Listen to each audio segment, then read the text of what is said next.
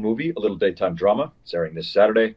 And I got a couple of questions that Hallmark sent my way for me to answer. So let's get started. And the first question, forgive me for thumbing through my technology, I'm kind of not great at it. Um, I'm going to share a little bit with you guys about what the movie's about and what you guys can expect when you tune in on Saturday.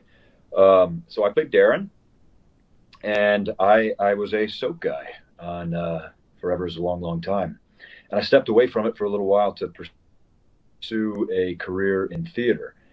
And I went and I did a play, and I didn't do very well. And not a lot of people showed up, and some of the people that did show up didn't stick around for the whole thing. And we meet me kind of licking my wounds a little bit at my home because my brief theater career just kind of exploded in my face. And Jen plays the head writer on our soap opera, and she's been tasked by the powers that be to come and chat with me because apparently, since I've left, the show is not doing too well in the ratings.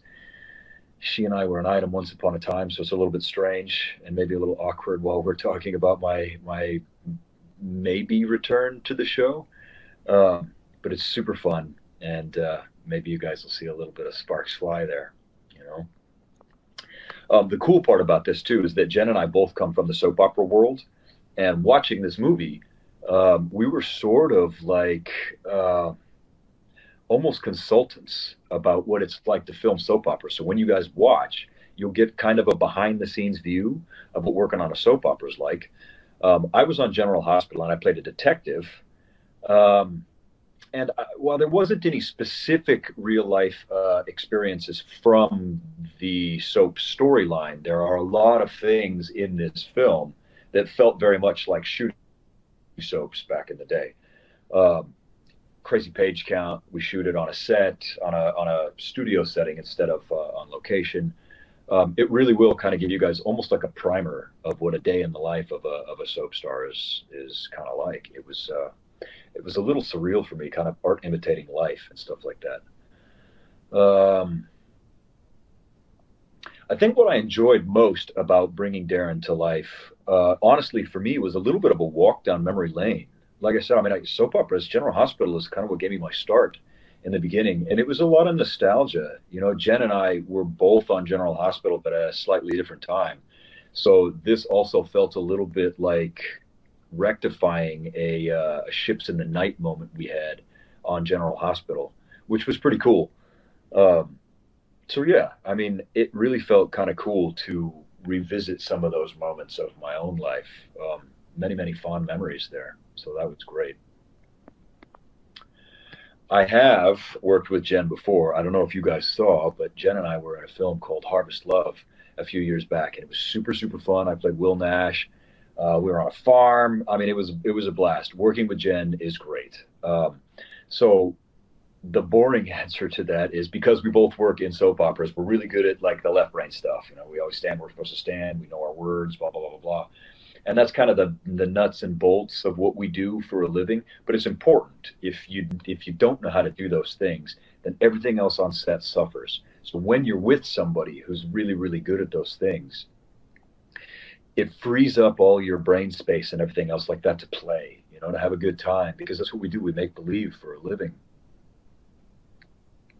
Hopefully we make believe. I don't know if you believe us, but it's great when all of that stuff is out of the way and we're free to just have a good time. You know, we both know what we've come here to do, and we're just gonna have fun. And so it's always great working with somebody like that. Now you are gonna see a little bit of my character trying to maybe rekindle a little something in this film, and that was pretty fun to shoot. I mean, Jen and I work well together. I think the one that I enjoyed the most, the scene that I enjoyed the most in that film, um, was probably maybe the speech at the end. I can't tell you what it's about, but there's a whole lot of who's who and what's what going on.